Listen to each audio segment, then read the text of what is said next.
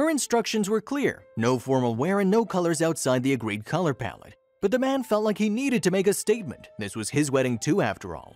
Instead of following the rules, he got a different suit and attended his wedding. What happened next was enough to show him that his fiancée wasn't playing. Mike and Terry had dated for 2 years before they decided to tie the knot. Soulmates in every way possible, the two had built a beautiful life together. People always said that the two fed off each other given their similarities in what they loved and hated. But one day a simple difference would come between them, stopping one of the biggest days in their lives. Mike met Terry at a friend's Halloween party a few months before they started going out. He was the quiet guy brooding in the corner and she was the energetic miss dancing to the music and talking to everyone. Of course, she gravitated to him as he had to her. A wonderful friendship would grow from this chance encounter and from that a 2-year-long courtship. Who would think it would all come crushing down at the altar? Mike and Terry's wedding was a difficult one from the start. Mike had always been understanding, with Terry always compromising to make things work between them. But as they started the wedding planning process, it soon became apparent that what they'd first perceived as a manageable process would test them to their limits. The end would be disastrous. The first thing that Terry asked for was enough to make Mike shoot to his teeth with his eyes wide open. "You don't want any kids at the wedding ceremony?" He repeated what she'd said. She shook her head, explaining that she didn't only not want kids at the ceremony, but that the event wouldn't even take place in a church. Knowing Mike had deep roots in religion, Terry waited for his reaction. Mike paced around the living room for a few minutes before sitting down. He stood again, hands on his waist, and asked Terry if she was serious.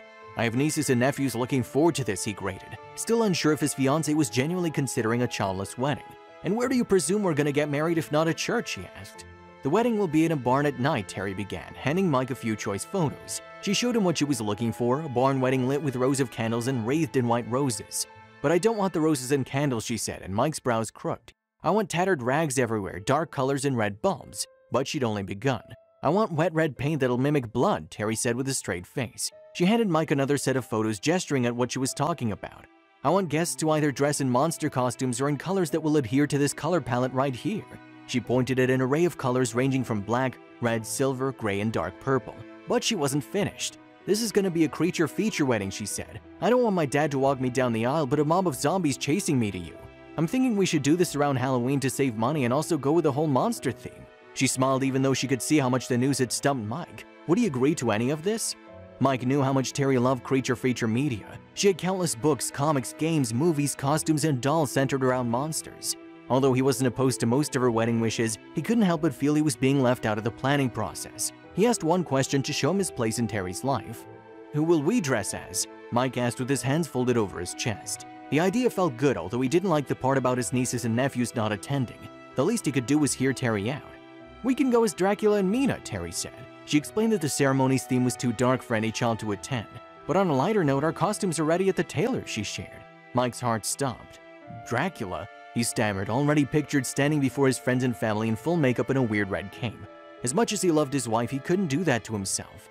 "This is crazy," he whispered under his breath. That simple comment would start a long war between the two over their wedding details, ending in a chaotic exchange on their wedding day. Terry arranged her dream barn wedding and invited all the friends and family comfortable enough to stand by her in her creature feature ceremony. Dressed in 19th century bespoke dress, with makeup that made her resemble a vampire's beautiful bride, she raced down the aisle with zombies hot on her heels. But what she saw made her stop in her tracks. Mike was standing at the altar in a regular blue suit. His hair wasn't swept back like Dracula's and he wasn't wearing any makeup. Terry's bouquet fell to the floor. "Get out," she stammered. "Leave." Mike walked away, disappearing in the barn's red lights. But he came in a flowing red cape and full makeup a minute later. His entrance was majestic, his face split by a breathtaking smile. But one thing was still the same. Mike had kept his blue suit, but his shirt's collar was stained red. He also had fangs and golden irises that made his eyes shine in the barn. Leaning in, he whispered to Terry's ear, "Hello, bride," in a Romanian accent. She shivered excitedly. Mike and Terry exchanged their vows under the barn's red radiance. Before them stood creatures of all kinds, from vampires and werewolves to Frankenstein, witches, and zombies. How great would their marriage be if their wedding was wild and fantastic?